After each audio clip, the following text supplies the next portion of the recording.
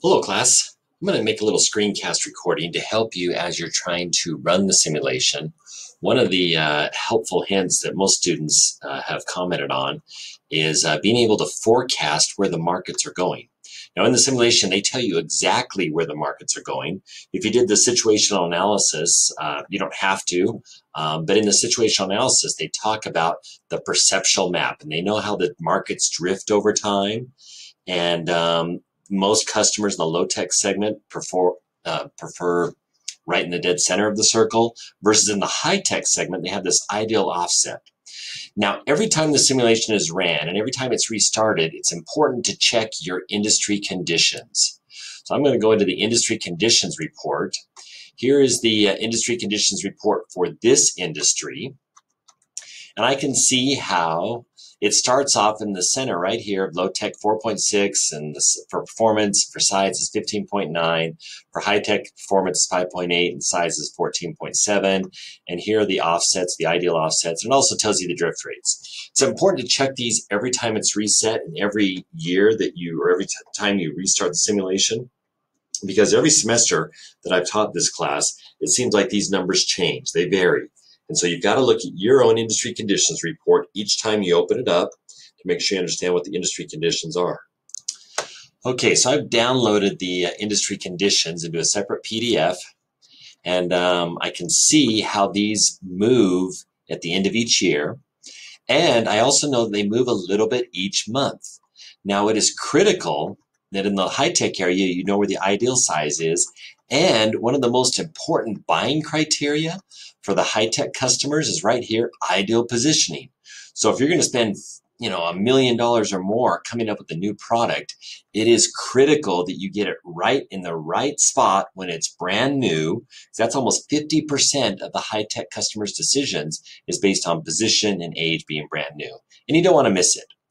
Now, so for example, I'm going to open up my decisions here. And I just want to show you something that's just a little different, a little unique in the simulation. So I've been playing around with this simulation. I'm actually going into round 3 right now. Here are my decisions. So suppose I'm coming out with a new product. And I say I want to come out with a new product. Let's call it A1. And I'm looking out here, and it looks like to me that if I put it at 10.0 and 10.0, and 10.0, that would be in the right spot. I'll just make it like that. Here, recalculate. But it's not actually going to hit the market until April of 2024. That's almost a year and a half away, and is at the right spot. Because you look at these circles here, and I'm going to show you the high-tech industry segment. Right now in the year 2022, this is the ideal spot, 8.6 and 11.9. What's going to be the ideal spot in April of 2024? Do you want to guess, or would it be helpful to have a spreadsheet that would actually tell you exactly what the ideal spot is in April of 2024? And that's what we're going to build today, is what I call a drift rate template. Now, the reason why I call it a template is a template is something that you can use over and over again. So as you design it, you want to be thinking about ways that you can use it over and over again. You want your variables to be input in a certain area, and then everything that's calculated, you want it to be based on those variables. So what I usually do with all my templates is I name them BA211 drift rate, if I can type correctly, drift rate template. So I just have an idea of what my drift rate template's going to be. And I know I'm going to have a low-tech, actually I'll start over here, low-tech market segment. And I know I'm going to need at least 2 columns, because when I look at this right here, it actually shows me that there are 2 columns that I need, for low tech, I need performance and size, and for high tech, I need performance and size. So I'm going to kind of mirror that, PF performance and then size. And then I'm going to do something called merge and center. And I'll go ahead and center these. And then as much as possible, I always like to copy. And then all I have to redo is type the word high, because now it's high tech. Make sure I've got that in the right areas. Yep. And then I also know that I have an ideal spot. And I'm going to come over here and just copy it. So I'm using Control C and Control V. I use the shortcut keys, or you can come up here and click on copy and paste. but I'm usually kind of a keyboard junkie. I like to use keyboards as much as possible. And this is actually called High-Tech Ideal. Okay, and then I may add a little color to it just because I like oh, not that one. Keep the font back at black, but I'll just shade this maybe blue. High-Tech, I'll make it a light green maybe, and then High-Tech Ideal, make it more of a dark green, so I know that's where I'm supposed to be at. I'm going to come over here, and this is actually going to be, let's see, I'll call this the date, and I'll call this the round, because I know I'm going to have a round 0 that's going to start on 12/31/2020. That was the date. Performance size, things like that. I'm going to go ahead and make this, I'll just scroll down a little bit and make it more of a grid here, and I'll make this maybe bolded around here or something. And then I'll just copy formatting. I have a little form paste. Oops, should have done that, but that's okay. Change that back to dark green right there. Okay.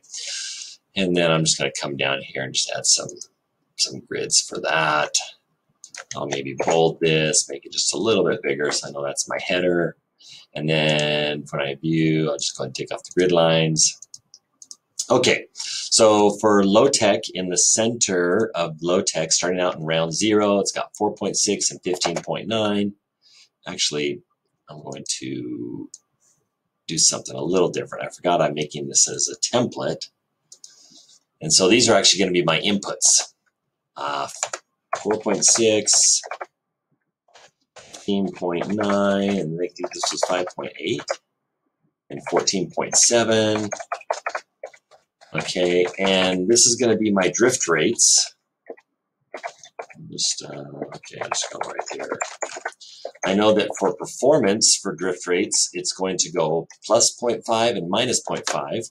So I'll just say plus 0.5, I'll hit minus 0.5, and over here I'll hit plus 0.7, I'll hit minus 0.7, and over here the ideal offset, which is right in here. If I go down here, the ideal offset for high tech, performance is plus 1.4 and size is negative 1.4. Performance is plus 1.4 and size is negative 1.4, like that. And then I'm going to actually shade this in yellow, because this actually tells me, and you can use whatever color you want. I prefer yellow. This kind of tells me this is my input cells of where I can change variables every time it runs. Round 0, and this is the date. And then I'm going to come down and actually copy this, just a row down here, and then take off the yellow, because this is actually going to be where it calculates the numbers.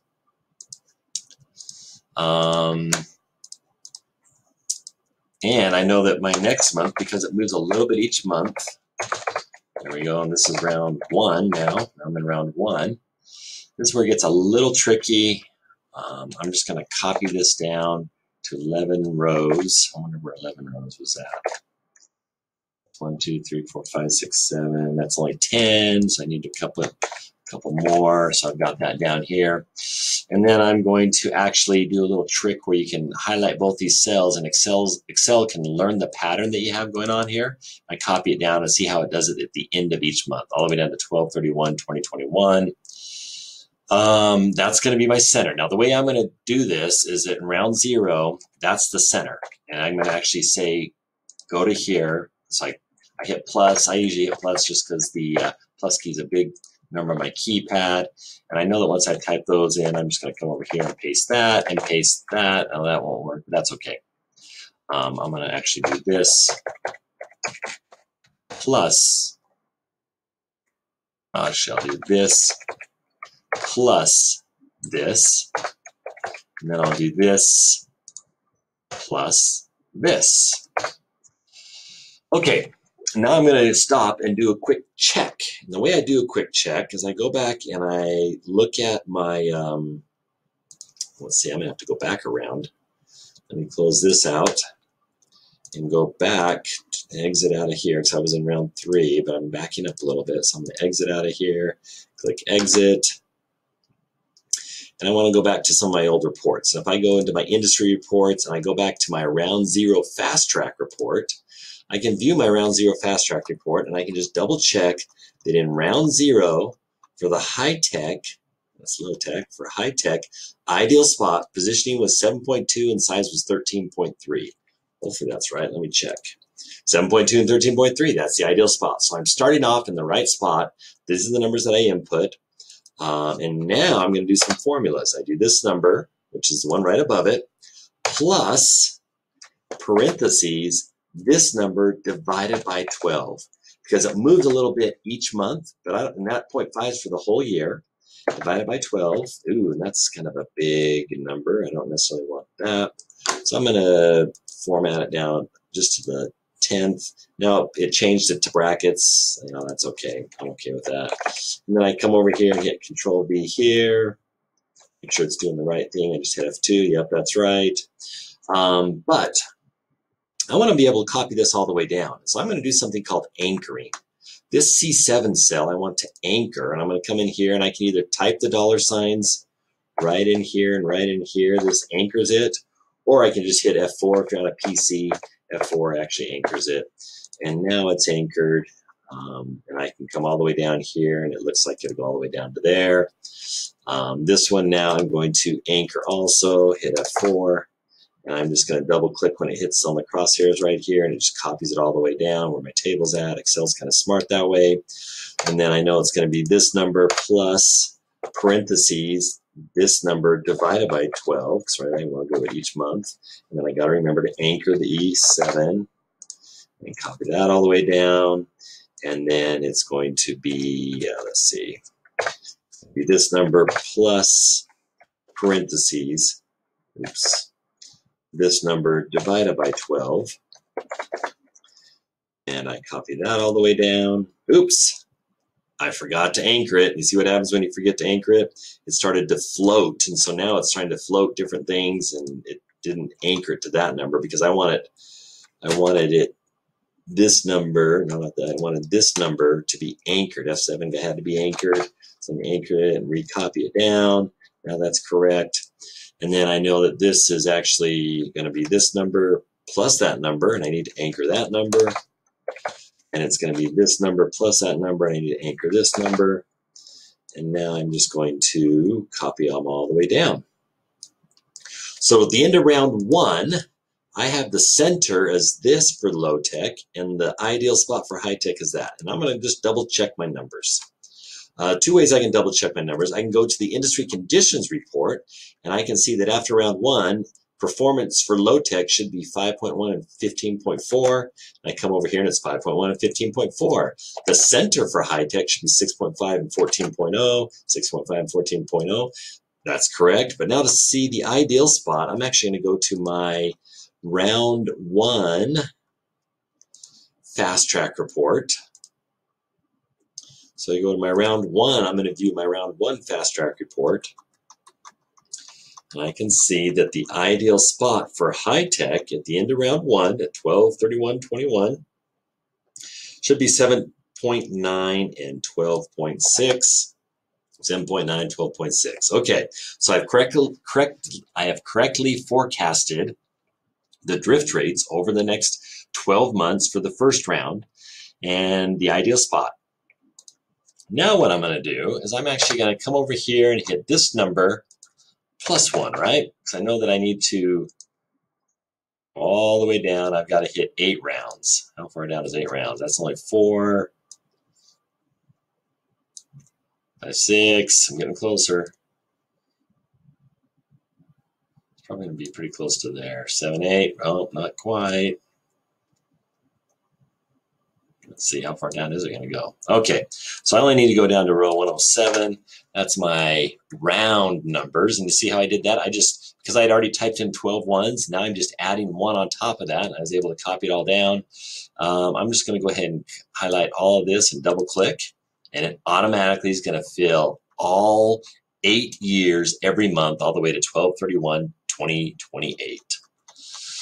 And now, because I've done these numbers correctly, I can grab that whole row and copy it all the way down, and it's all the way down here to round 8. Now I'm just going to do a quick double check to make sure I did this correctly. If I go back to my industry conditions report, round 8 should be 8.6 and 11.9 for low tech. come over here, 8.6, 11.9, and then for high tech, 11.4, 9.1, that's correct. And then I'm going to come back here to the ideal spot, grab this, and this one I won't be able to double click because there's nothing next to it. Excel isn't that smart. It only looks at the cells next to it. But I can come down here, and now I have the ideal spots all the way to the end of 8 rounds. One thing I'm going to do at the very end that I like to do is I like to actually freeze the view, because if I freeze the view right here, now when I scroll down, oh, not right there, let me unfreeze. I'll go one more row. Right here, freeze the view. Now I can see the performance and size as I scroll down to each month. And one other cosmetic thing is I want all this to be grids, blocks right here. And I'll make it like that. So I've got it row by row. And now I've got a drift rate template that I can use to forecast for all 8 rounds. And then each time the simulation is reset, if you have different segment centers, or the ideal spot is offset, you can use it here, because when you do the final exam, there will be some variance to it. So if you set it up this way, it gives you the ability to change and vary drift rates and ideal offsets that may occur in the final exam. So now that you've finished it, you need to use your template to complete the quiz. Complete the quiz in iLearn, and then submit this in iLearn. But this is where you'll find the answers for the quiz in iLearn. Good luck.